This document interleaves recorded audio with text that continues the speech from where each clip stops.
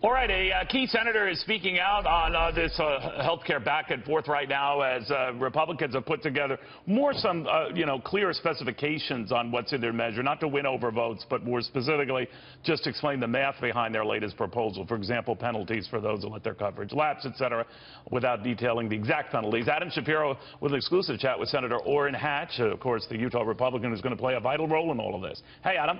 Hey, Neil. Yeah, Orrin Hatch, as chairman of Senate Finance, that committee has oversight over roughly greater than 50% of the U.S. budget and oversight over tax reform and health care. So we talked with him in an exclusive interview about the big issues of the Trump agenda. Let's talk tax reform right now. President Trump wants the corporate tax rate, the federal tax rate, lowered to 15%. Senator Hatch told us during the exclusive interview that the administration has already backed off of that and looking at something around 20 to 25%. That's the corporate tax rate. Here's what he told us.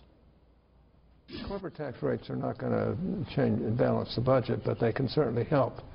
And, yeah, it'd be wonderful to get, if we could get them down to 15%. Now, I think the president has probably come off of that particular figure recently, but I'd like to get them down, if we could get them down to 25% or 20%, this country would turn around, I think, overnight.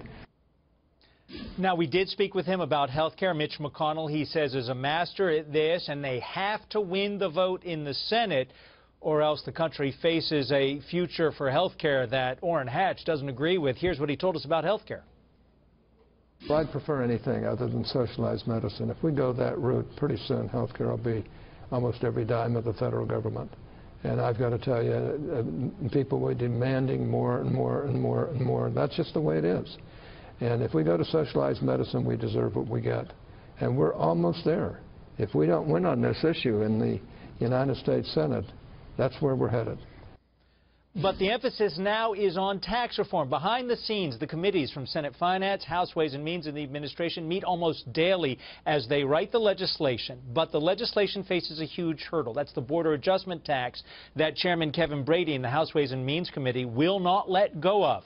Here is what Orrin Hatch said about the bat. He is not in favor, but won't rule it out just yet. He won't give up on that. He's very convinced that that's something they just have to do.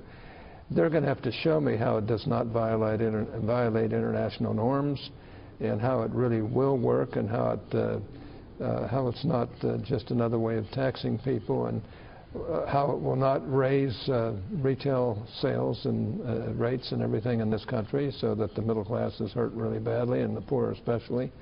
These are all issues that have to be raised. Neil, one thing we don't talk a lot about is that 10% of the highest income earners in this country pay roughly 68% of all federal income taxes. Senator Hatch told me that 10% of income earners should not expect a tax cut. They're going to eliminate, even though tax brackets will drop, they're going to eliminate most of the deductions. So those people in the top 10% probably won't see a tax cut. Yeah, it could be a watch. You broke a lot of news there, not the least of which was Hatch's comments earlier on about, the possibility that, the 15% corporate rate looks probably not, and maybe 20-25%. That seems to be where he sees things going. Yes. That could be startling.